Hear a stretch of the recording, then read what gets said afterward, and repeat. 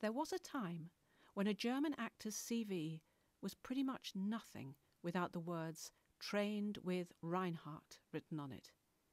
If you could claim to have worked with Reinhardt, then you probably didn't need a CV anyway.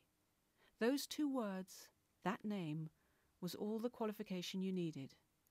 Getting into the Reinhardt School was the driving ambition of many would-be actors and must have seemed a laughable, impossible dream to a young Austrian woman arriving in Europe from the African continent in 1910, ready for whatever adventures life might throw at her. You're listening to The Kiss, the story of the women who made a movie masterpiece, and this is episode 6, Trained with Reinhardt.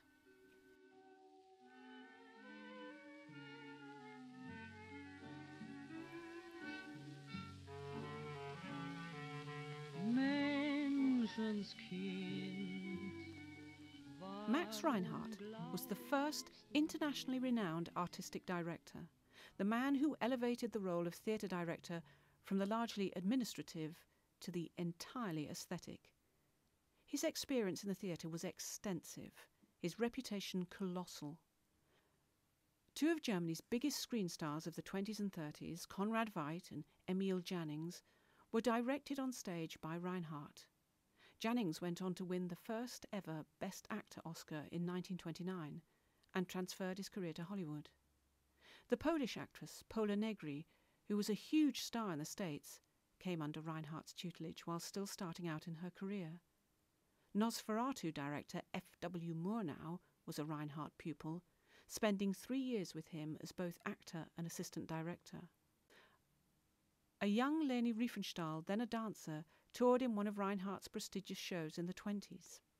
The Austrian-born Anton Walbruck also got his training under Reinhardt. He went on to corner the market in classy continentals in the British movies of the 1940s. Marlene Dietrich was happy to mention that she failed her audition for a place at the Reinhardt School, because that kind of heroic failure was still worth boasting about.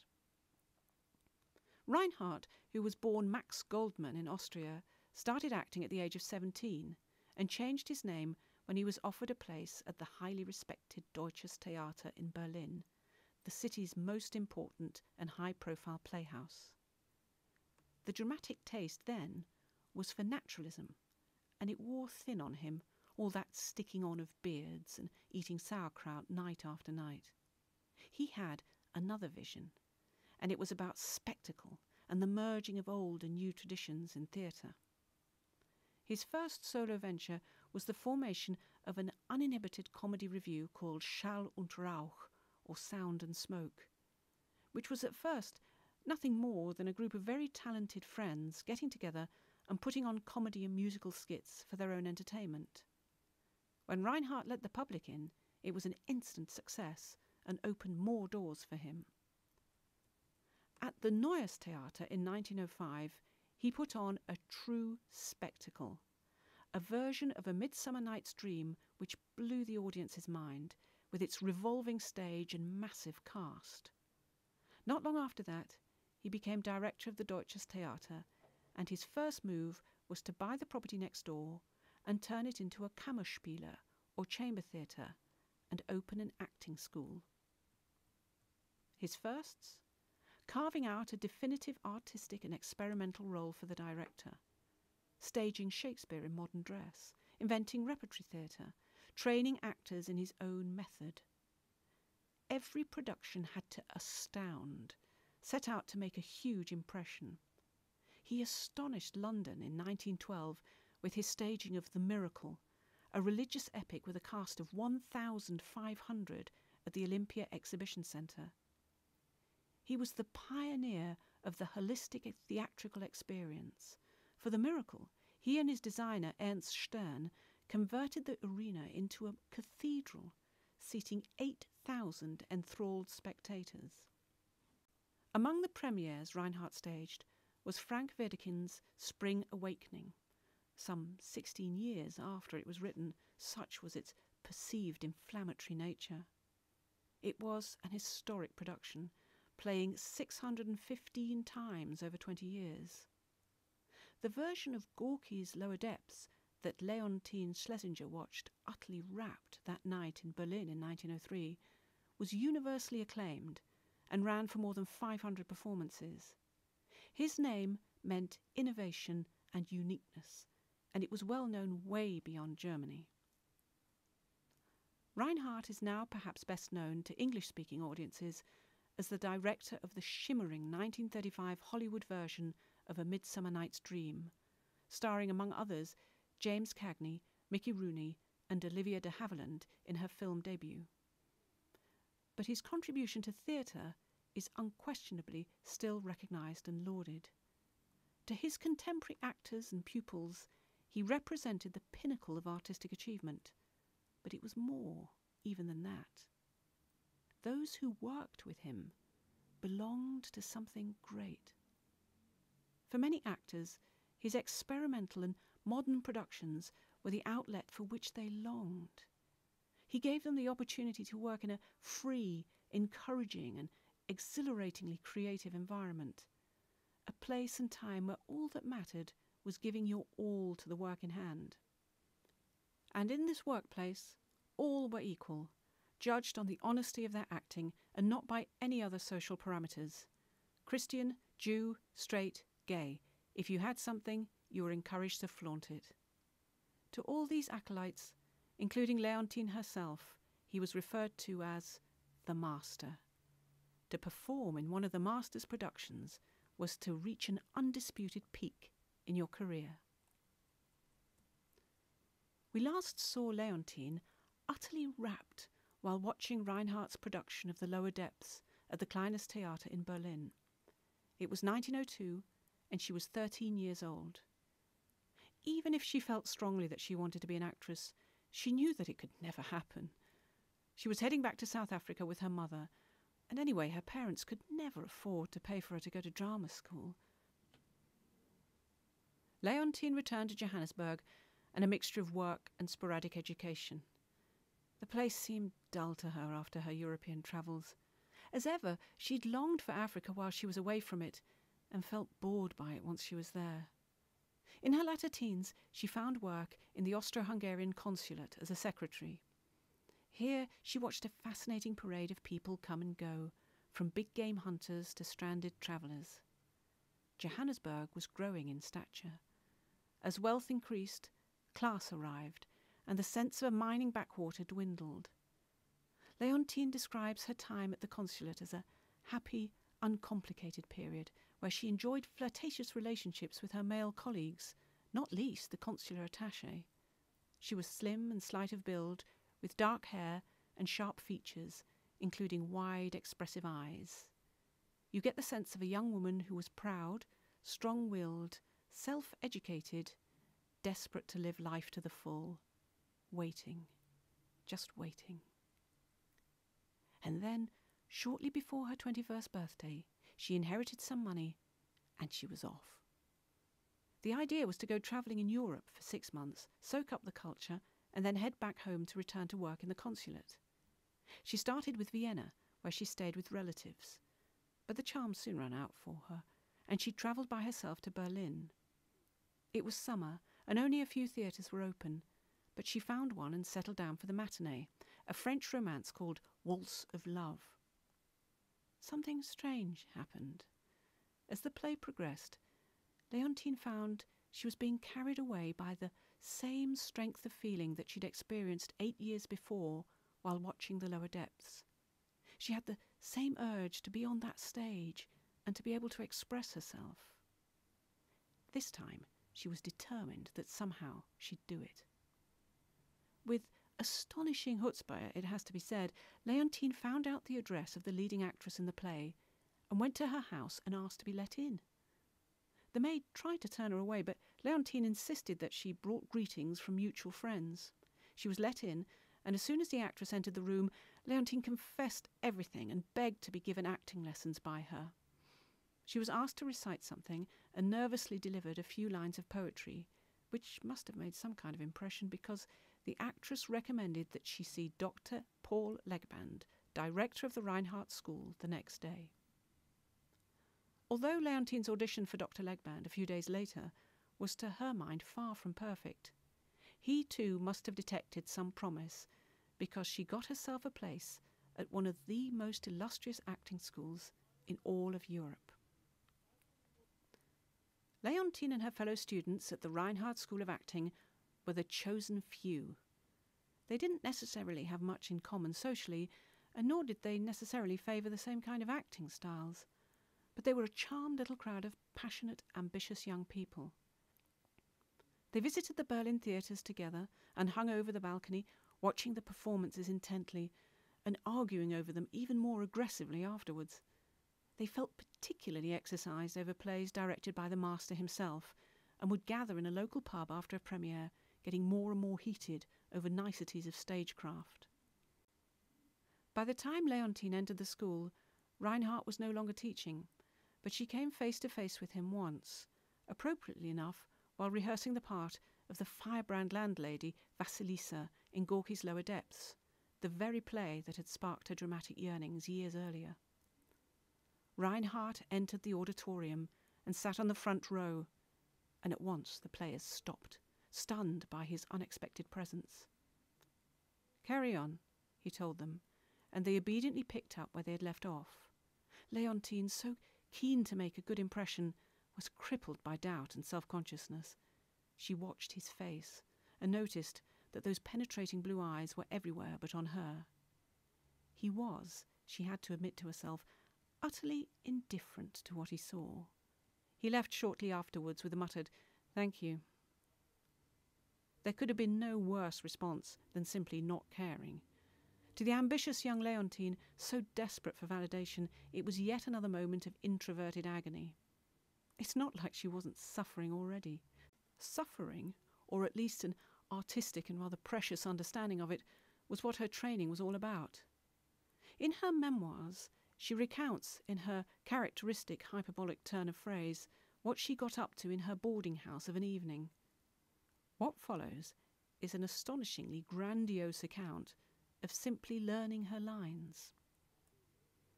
Out of rebellion and disinclination inexorably emerged the desire to create, to compel that being within the pages of the book to come alive. Feelings, words, gestures gradually shaped themselves and demanded expression. When I heard my voice in the stillness of my room, it startled me at first, so I whispered my lines softly and objectively, not daring to touch the chords of imagination too suddenly. Moreover, when I placed the furniture according to the stage directions, my movements were furtive, because I had the feeling that someone was watching me. Eventually these ghosts were conquered. I repeated aloud words, sentences, exclamations over and over again, battling with them, cajoling them, flinging them aside in violent rage, and endeavouring to get to the roots of their meaning. When I had wrestled thus for 2 hours, I felt exhausted, but utterly convinced that only in acting could I fulfil myself. This extraordinary passage may feel somewhat overblown to our tastes, but the sense of artistic excess came with the package. By landing a place at the Reinhardt School, the sine qua non of dramatic acting, she must have felt she had an awful lot to live up to, and conscientiously assumed the breathless ardour that a Reinhardt student required, a dramatic role in itself. When the year at theatre school was over, it was time to go out and work, if she could find any, and back came her mother, ready to embed herself firmly in her daughter's life. Leontine's father had died while she was at the Reinhardt School, and she and Emma were thrown together for better or for worse, and for more or less the rest of Emma's life. Emma's role seems to have been to keep her daughter on the right side of propriety in a profession considered seedy by some, if not downright morally dangerous. Leontine Sagan, as she was now known, was 22 and hardly needed a chaperone, having already travelled round Europe with boyfriends, and anyway had made her feelings clear as to how she wanted to earn a living. The arrangement was probably a mutually supportive one, and it also gave Emma the chance to return to German-speaking Europe and mix with the circles she most enjoyed. She became a kind of de facto Batman, finding lodgings and keeping them homely for her daughter. Despite Leontine's extensively detailed memoirs about her professional exploits and her many newspaper interviews in which she outlined her professional theories and techniques, she was an immensely guarded individual and controlled the message of her private life in a way that would make any modern spin doctor envious. The overall impression of the young Leontine is that she was ambitious, restless, and utterly immersed in her craft. If there was a plan for success as an actress, then it was more or less fulfilled in these early years of her career. She was usually in work, which in itself is something of an achievement, the Reinhardt effect perhaps, and enjoyed a variety of roles, from prostitutes to society ladies. She got to travel too, which was the defining feature of her entire life, and made more natural and easy by the experiences of her vagabond childhood. Leontine went from the Reinhardt School to the theatre in the Bohemian spa town of Teplitz, and from there to Dresden, where she first came across working on a make-or-break percentage basis, a community spirit which would come into its own much later in her career. Her next engagement was at the Neue Wiener Bühne, or the New Vienna stage, where she laboured with increasing self-doubt through roles she considered beneath her or demeaning. She was in her mid-20s, struggling to make something of herself, and an arresting-looking young woman, slim and willowy, always well-dressed, attractive, perhaps a little exotic, frequently landing leading roles, often walking on as a maid. But it was 1914, and if she was experiencing any of the turmoil of the unpredictability of her chosen profession, then it was vying with a far greater piece of soul-searching. How could she continue to wrap herself up in the indulgently febrile and self-obsessed world of the stage, when all around her young men of her age were simply disappearing off the streets? But as she wrote later in life, I was too selfish to exchange the theatre for war work. Nothing seemed so important as the stage. But then the First World War was fought on the battlefield, and those who weren't there were unlikely to grasp the true horror of it. It seemed to Leontine that everyone had something angry to say about the state of society, particularly in the heated debating chamber that were the local cafes. She would visit the Café Burgtheater with the hope of making enough useful contacts to get her more meaningful theatrical work. Among the regulars at the café was the writer Stefan Zweig, and Zweig's intellectual young friend Victor Fleischer. Victor was quiet and shy, though direct with his views. His aim was to be a writer. He was, in Leontine's words, very naive about women. Leontine mentions Victor very rarely in her memoirs, which is perhaps strange given that they went on to marry. In a very brief passage describing their meeting, she says this: "No matter how provocatively I behaved, it did not seem to impress him. And although he sought out my company, he never showed any interest in the woman in me." That notwithstanding, they came to agree that they loved each other, and when she left for a new job in Frankfurt in 1916, they knew that they would see each other again. Now, I feel uncomfortable speculating about someone's sexuality. Surely these things don't matter anymore. But of course, it has to matter to us to some degree, because we're taking apart a film about sexual repression, and we're following a psychological trail. Christa Winslow's writings were forever wrestling with questions of sexual identity. But you get a sense throughout Leontine's memoirs that she's only telling you what she wants to tell you, and the rest is none of your business. Her marriage was, if you're working on what she gives you in her biography, somewhat unconventional, with her and Victor seemingly living apart much of the time, sometimes continents apart. Her stories of great passions and near misses with men during her youth feel rather stagey and, unnecessary to me. It's absolutely clear that the truth of her personal life was off limits. But it's that dogged silence, of course, that suggests so much. And I'm torn between instinctively respecting that silence while asking myself what role her sexuality played in her later creative decisions, if any. People marry for all kinds of reasons. And in a time when homosexuality was considered a deviation, say what you like about perceived Weimar freedoms, a marriage could be a place of safety and like-mindedness. You could marry out of genuine affection and companionship. Maybe you did it to shut down any speculation about you, or to simply halt any sexual interest in you from others. You may do it to satisfy family demands. You may, of course, be deluding yourself. You may do it simply to be able to rely on someone who knows you and accepts you for what you are. Given the serious contractual nature of marriage, its social relevance, its legal boundaries, marrying simply to have sex with someone seems almost ludicrous. I wonder if Leontine and Victor had some private contract between them, an understanding, spoken or unspoken, that by being together they were buying each other freedom. Victor often seems such an afterthought, an appendage, even in her own memoirs. A breathlessly gushing full-page magazine article written about her much later in 1937 relegated the poor man to the last line with the utterly bizarre comment, "Her husband is Dr. Fleischer, who became Czechoslovakian as a result of the Treaty of Versailles."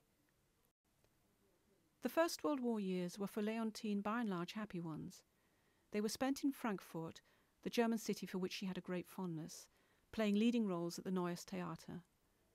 As the war neared its end, food was scarce, money virtually worthless. She worked hard in multiple productions a day and was always hungry, but she and her fellow actors relished their jobs, and as she herself puts it, "Though our salaries were all equally small, this did not worry us, for money could not buy anything because there was nothing to be had." Theatrical tastes were changing. People's outlooks were changing. Having mastered classic German roles, as well as the naturalism and realism of Ibsen and Gorky, Leontine and her friends now watched with fascination the arrival of Expressionism. Largely a German phenomenon and relatively short-lived, it nonetheless created memorable moments in the visual arts. Remember several episodes ago our visit to the cabinet of Dr. Caligari. The Expressionists rejected realism, which they said fiddled about with details and concerned itself with the surface.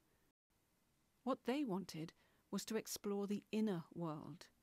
They wanted to focus on the psychology, not necessarily merely of the individual, but also of humanity. It was often a nightmarish vision, often uncomfortable. Its forerunners, the writers who set the scene for the birth of the movement, included Frank Wedekind, in whose Pandora's Box Leontine regularly appeared as the Countess Geschwitz. The turmoil in Expressionism aimed to reflect fractures in society. The First World War ended with mass unrest and geographic confusion. In the last episode we heard how Christa and her husband Laci went into exile during the political upheavals following the end of the Austro-Hungarian Empire. In Germany, the end of the war brought revolution, and Leontine witnessed it firsthand. She had gone for an audition in Berlin, only to be struck down by flu in the great pandemic of 1918. As she began to emerge from her illness, she became aware of gunshots and mayhem outside. Leontine's relative youth and love for her work had got her through the years of starvation and poverty, but popular morale was at breaking point and the economy on the verge of collapse. The sailors at the Kiel naval base started the revolt, but other soldiers followed suit. Leontine, stuck in Berlin and joined by her new husband, who had been living in Vienna, saw the mutinying soldiers arrive in the city and heard the gunshots from hotel windows. The Kaiser was gone, but the socialist state that many fought for hadn't arrived. Instead, Germany became a republic, with its Constitution Assembly based in the central German city of Weimar. Leontine could only find work back in Frankfurt, and it was there that Victor opened what would become a major publishing house for books on the arts. They settled happily in the city for a while, but what could have been a comfortable life, with both adults earning, was impossible at a time of mega-inflation and work shortages. It's in this period that Leontine registers her first encounters with anti-Semitism. Not perhaps first-hand, but as a distantly heard muttering by misguided voices seeking to find someone to blame for a financial crisis. Leontine never liked to make much of her Jewishness in later life, was more puzzled than appalled that other German speakers like herself, other lovers of German literature, should consider her to be from an alien race. right up to the 1920s, Europe's integrated Jews were high achievers, leaders in science and the arts, their middle classes flourishing at a time of opportunity and great creativity. It wasn't until the 1930s, as the historian Bernard Wasserstein puts it, that they were transmogrified from fellow citizen into bogey. This is how Leontine describes her own situation in relation to her and Victor's Jewishness. From an artistic and human perspective, we identified closely with Germany. Our literary friends were mostly Christian, and my best friends among the actors were also Christian. Literature and the stage stood apart from those social classes where anti-Semitism was prevalent. I made no special effort to associate with Christians, nor would I have rebuffed them for reasons of race. We simply didn't think about it. Frankfurt provided Leontine with work and an income. She had a decent apartment, which she shared with her husband and her mother. But she was restless. Berlin was the ultimate goal. To make it in Berlin was to be an actress with a national reputation. So she persuaded them to up sticks, and off they went to the capital. It was the early 20s, and Expressionism was giving way to a movement called the Neue Sachlichkeit, or New Objectivity, a repositioned form of realism. In Berlin, the theatre experience was very wide, from the conventional to the ultra-experimental. Berliners were passionate theatre-goers and had probably the finest menu of dramatic offerings to choose from in Europe, if not the world. Heinrich Mann, Bertolt Brecht, Bruno Frank, Ernst Toller. And yet Leontine did not find it easy to push her way into this world of opportunity. She had a couple of good breaks, including touring Paris. She was in the first German company to visit France since the war. She'd directed a couple of times in Frankfurt, and only when it had been offered to her, but it was rare for a woman to take control of a commercial play, which makes her achievement all the greater. Despite this, much of her time in Berlin was taken up with trudging from theatre company to company asking for work, a humiliating task, but one she insisted on doing. She couldn't just sit back and wait. Leontine became very familiar with the offices of theatre directors, despite spending only moments in them before she was shown the door. She even tried the odd film studio, coming face to face with business moguls that she described as ex-manufacturers of silk or shoes or whatever their business came from. The 1920s passed this way for her, a combination of starry highlights interspersed with a demeaning search for work. Was it her age? Was it bad luck? Was it changing tastes in a changing world? And then, as the decade turned 30 and she turned 40, she got a call from the office of one of Germany's great cinema pioneers, asking if she would come in to talk to him about a project set in a boarding school and with an entirely female cast. Next time, we return to Christa and find out how her own increasingly desperate attempts to make a living meant her path would soon cross that of Leontine Sagan.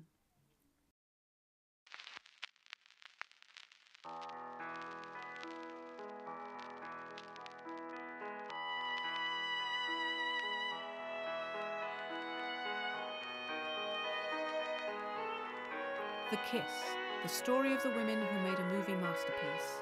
Researched, written and presented by Bibi Berkey. Studio production was by Francis Nutbeam Webber. It was directed by Mark Lingwood, and the original music was composed by Timothy Bond. It was brought to you by Tempest Productions.